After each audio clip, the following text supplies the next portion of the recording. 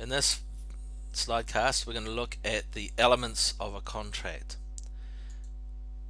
Now, the elements of a contract are the things that need to be present in order for a contract to be properly formed. In other words, what is it that makes a document a legally binding contract? What makes it that makes an agreement legally binding? And that's what the elements of the contract are. So let's look at an analogy here. You've got a bit of an aeroplane here. So you've got the body, you've got the propeller, you've got the cockpit and stuff like that. But it's not an aeroplane. It's not a plane because it's got things missing. It's missing the wings, it's missing the ailerons, it's missing the rudder. So it can't fly, it's not an aeroplane. So it's got some elements present. It's got its body, it's got its propeller, it's got the wheels, it's got the cockpit. It's got other elements missing. It's missing wings, it's missing ailerons, it's missing the rudder. Therefore, it's not really an aeroplane. Okay. Same with a document. It needs to have all of the elements of a contract present for it to be regarded as a contract. Otherwise, it's just a document. So those elements of the contract, and I'll be looking at them in a bit more detail in following slides, are offer and acceptance. Someone has to make an offer and the other party has to accept it unconditionally, and we'll talk about that later on.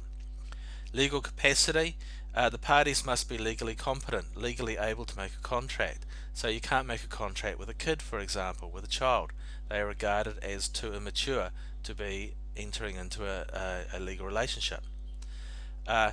Genuine consent, both parties need to be entering into the contract willingly, not being forced into it. So you can't put a gun to my head and make me sign a contract document. That's illegal. And also it's not my genuine consent.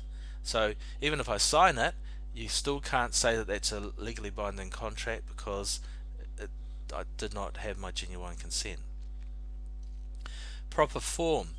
The contract must set out the factors that are essential, the essential elements, to define the contractual relationship. You can't have a contract just saying you will build me a road from point A to point B, because it doesn't define exactly what needs to be built. It doesn't define what the road is. You need to say the road needs to be 4 meters wide, it needs to have 150 mils of base course, 150 mils of sub-base, they are to be made out of the following materials, it is to be done in this time period, and so on. And the bulk of an engineering contract is to provide those essential elements, those things that need to be known to define the contractual relationship. So the drawings define the contractual relationship, the specifications, same thing. The legality, the subject matter must be lawful. You can't have a contract to kill someone, because killing people, murder, is illegal. Likewise, you can't have a consideration is what is paid for, is the payment, that is illegal. So I can't say you build me a house and I'll give you half a kilo of marijuana. Okay, marijuana is illegal, therefore the payment is illegal, therefore there is not a binding contract there. The intention, both parties need to intend to enter into a legal relationship. If someone comes to your house, never met him before, and starts washing the house, he can't say, oh, we've entered into a legally binding relationship where you have to pay me to do the house. You have not shown your intention to enter into that relationship, therefore there is not a legally binding relationship. Okay. And the last one, consideration. Things of value need to be exchanged.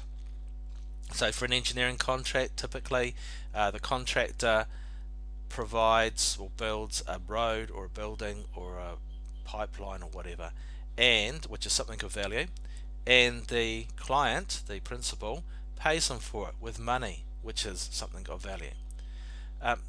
Contracts there's no reason why it should be money that's the payment. It could be goods and like. So if you want to swap your car with your mate, you're swapping goods, they're both things of value, you've entered into a contractual relationship to do that. Now in the following slides we're going to look at each one of these elements in a little bit more detail.